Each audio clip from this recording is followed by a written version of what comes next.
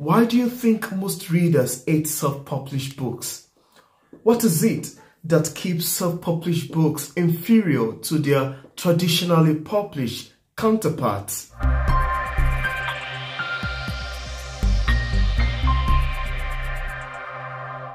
Hi guys, welcome back to my YouTube channel. Today is an entirely different video. When I put up a question in time past on Facebook asking my friends why they think most readers hate self-published books and what is it that keep self-published books inferior to their traditionally published counterparts. You know, I belong to the Goodreads Society on Facebook.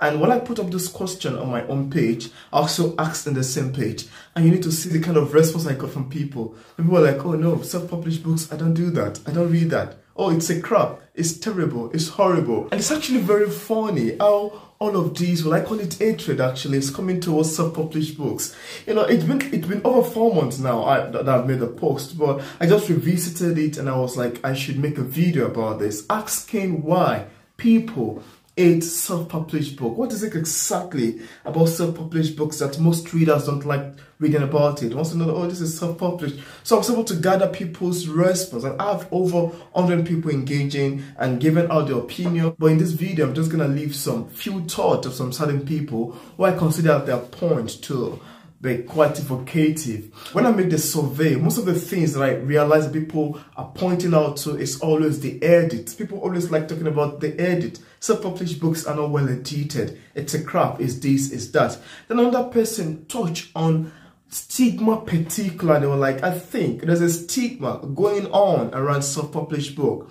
Someone was of the opinion that most self-published books nowadays do not pass through proper processing, proper editing, proper proofreading, and as such, because one book is already bad and is self-published, another book is already bad and is self-published, and another one is already bad and is self-published. So it creates this perception that generally all self-published books are terrible. It creates this perception that generally all self-published books are trash. But that is not the case. As someone who has read over 200 self-published books, I find it very, very hard and quite uncomfortable whenever I hear people say, oh no, I can't read self-published books. Oh no, I can't do that. I don't like self-published books. I'm like, what is it exactly that people do not like reading self-published books? But then, after making all of my own survey, I could denote that most of the things people like talking about is number one, the editing. One mentioning the fact that self-published are badly edited, and again that there is this stigma already in the market. And the stigma is actually created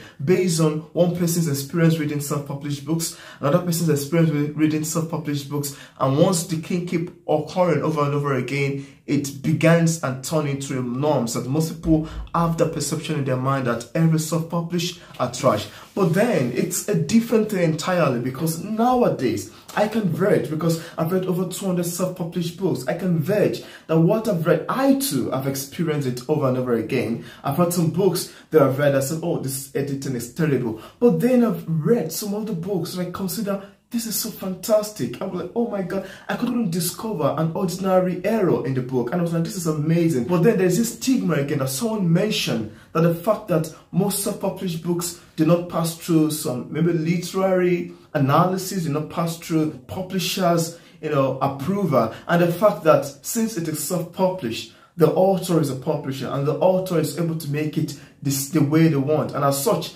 since it's in the way of the author, then the quality is not guaranteed or stuff like that. But that is not always the case. I have read quite a lot of self-published books and I have found some of them to be extremely fantastic. I have found some of them to be extremely amazing. Then I will take you into some response that I got from this while I make the post. I will put up a screenshot to display on the screen as I read some of the response that I got. So I have one here from Stout Gruz. It said that it is the same reason why some people hate undiscovered or indie music artists, because a lot of them are absolute shit. No, seriously, look, I love KDP since it let me put my stuff out there and make a living. But the fact that KDP takes everyone means that there is, by its very nature, a lot of crappy, barely coherent entries out there that make me long for Google Translate instead of whatever these authors can't as grammar. There is enough crap out there that you have to work to filter out the noise and get to the good stuff. And that's another thing. Once you have things going on and on in a particular market, once you have this news about certain things, then it begin to turn to a general norm that people begin to carry around. Self-published books are terrible, self-published books are horrible, self-published books are not good. They are not necessarily all the same. Let me move you into another person's idea on this. That's a comment from Kelvin M. Craft. Kelvin wrote that in the past, it was thought that self-published books were inferior overall in quality. But with the advent of digital technology, a self-published books can at least look indistinguishable from traditionally published ones. This, of course, doesn't address the quality of the writing itself. Did you see that? This, of course, does not address the quality of the writing itself. So one of the reasons we actually thought of making this video is to ease the tension, is to ease the long-going perception, and is to ease the norms of what is going on majorly about self-published books. Because according to what Kelvin said here, a self-published book can at least look indistinguishable. And of course, I've seen some books, for some times now I've been reading some well-known book, and I want to say that the fact that a book is traditionally published also do not makes it to be overly too great. Because I've read some books, I wouldn't love to mention names, and I'm like, really? And they said this is a bestseller? Oh my God, really? And they said this is traditionally published. So I think it's all has to do with people's opinion and people's perception of this. But then I have read some books that you would never imagine that this is actually self-published, with the tone of the quality it has, with the tone of the perfection, the writing style being great, the writing style being excellent. Let me move into another person's comment. There's a comment that came from Allah Olish. Allah Olish wrote that perhaps the lack of professional editing sometimes, or just prejudice, Now, I can agree with the lack of professional editing, which of course I think that most people tone down on. The fact that Amazon is available to publish anybody's works could also make anyone to just wake up all of a sudden, put in a work together and just open a KDP account and just post and say, yeah, and I have a book, without following the right requirement, without following the original level and the things that have to be done. So I think it has to do with the author's perception, their own idea, because as an individual, I wouldn't love to have my book not to be very strong to the way that it would create a bad image of not only my writing, but of the indie world entirely. So I think this is a call for all authors. This is a call for every to-be self-published author to please make sure that the work is being checked, fact-checked, to be well written, to be professionally edited, and to meet some literary merit, that I would love to say, before putting it out there. Because if you have this thing going all around and all around, it could cause some problem to the indie market out there.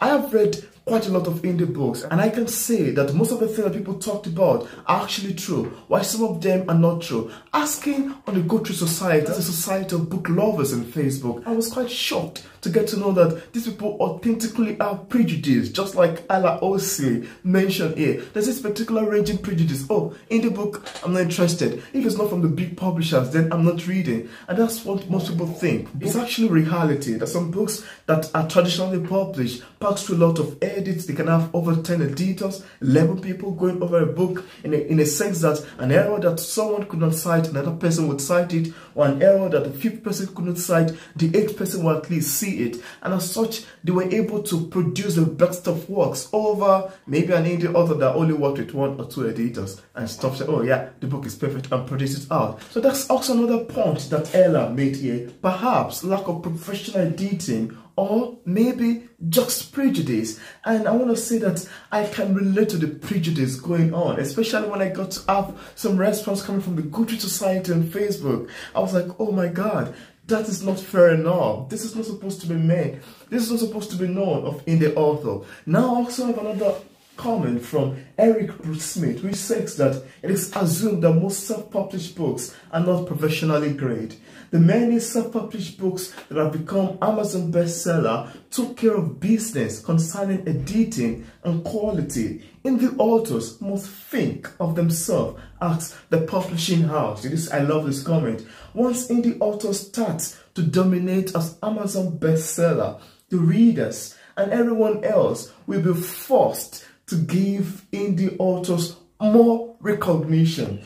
The indie authors that is doing everything right must continue, while the slackers must get in the game and make sure all aspects of the product is the best quality. How so much I love this comment, how so much I love this perception, how so much I love this idea. It really made for an interesting discussion, and that's very true. Then also have other people in name of Anita Van Rijn says that it is because there is no proud evaluation or judgment of merit based upon expert opinion.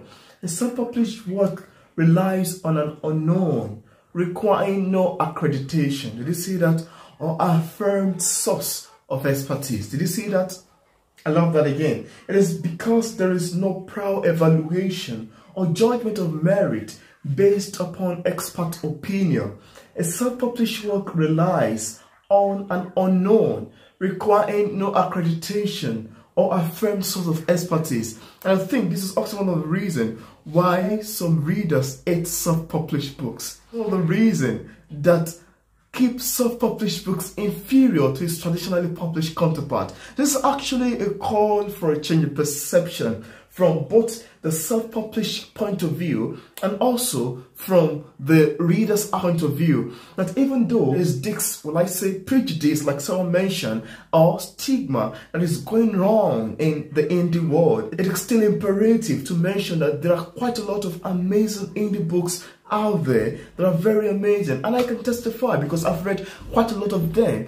So this is actually a wake-up call. I just thought, why exactly readers intentionally hate self-published books and why most people prefer traditionally published books over the self-published counterpart. And you can also see most of the things that indie books struggle with is the marketing, getting it out there, unlike some traditionally books that could go Oshimui forward to that. Well, this is a wake-up call to the author's perception to try to make their work perfectly and fit before publishing. Another wake-up call to create a kind of a change in perception to the ideas, the long-held intuition that most readers have had towards self-published book. And also another wake-up call to tell readers that not every book out there that are self-published is a crap. We've got quite a lot of amazing ones out there. Well, I just felt to share this because I couldn't get it out of my mind, and I just felt until I share it, that's when I'll be relieved. Let me know if you have another reason why you think most readers hate self-published books in the comment section, and if you have a reason as to why most self-published books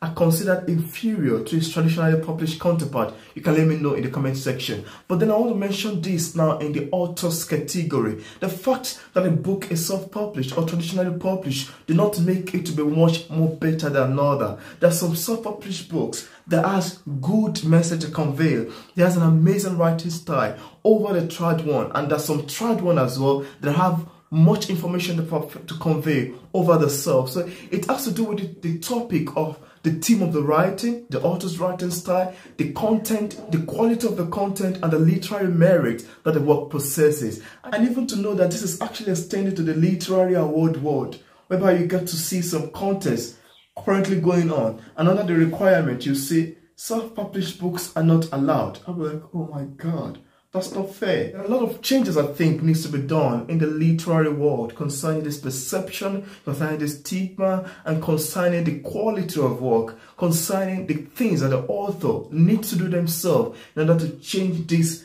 growing reputation, to change this growing norms, to change this lies that is going on towards indie books out there. It's a wake-up call to everyone, it's a wake-up call to all indie authors, and it's also a wake-up call to the readers to have a change in perception of how they address books that are self-published. Yeah, let me know if you have anything you'd love to add or a point to make in the comment section. I look forward to have your opinion on this topic of discussion. And if you're new here and you've not subscribed to the channel, I want to urge you to please click on the subscribe button over there. Also, don't forget to turn on the notification bell so you can get notified anytime I release new videos. Thank you very much for watching and see you in my next video. Goodbye.